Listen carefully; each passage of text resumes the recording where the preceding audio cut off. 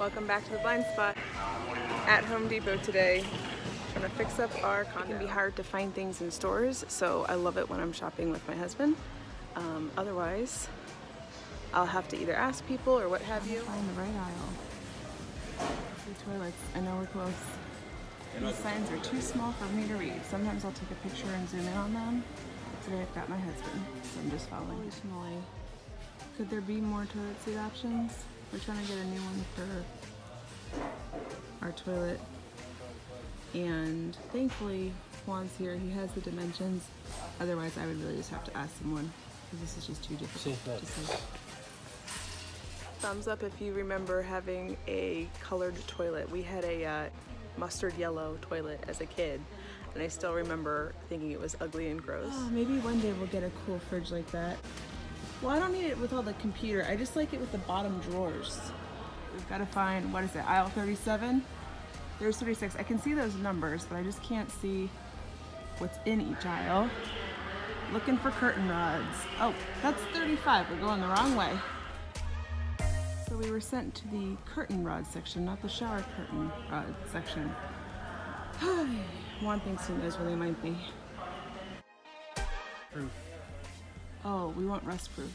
We need the no tools one. I love it when the things we need are all in the same aisle.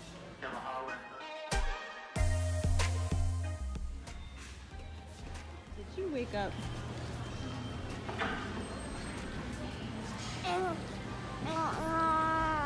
You're supposed to be sleeping. Looks like they're all self-checkout. We always try and use somebody instead of doing self-checkout. What do you have to say? It's great when things are so large on the screen. I purchased one bag. This screen is the largest one I've ever seen at a checkout. That's done. Self-checkout is always very difficult for me, but that one was probably the best I've ever seen, so that's great. Now we gotta do some house projects. What do you think, baby? Did you hear that car? Let's go. All right, successful trip at Home Depot. And it was hard to hear and see all that I was saying in the last part of the video, so just a couple comments are, it's really hard for me to see to check out of a store, so I always go to a person as opposed to self-checkout. So that's one reason why I love that some stores still have people, because I feel like stores, for example Home Depot, are all switching to self-checkout. Juan and I have always preferred to go to a person because jobs are important and we want to make sure that people have their jobs and we're not taking their job from them. And anyways, the screens at Home Depot were super large. I honestly have never seen a screen that large at a self-checkout before. I feel like normally when I'm checking out, I always have to ask Juan, oh, what does this say? What am I supposed to do? And I did that once today. And again, if I can't ask somebody, I always take a picture, zoom in.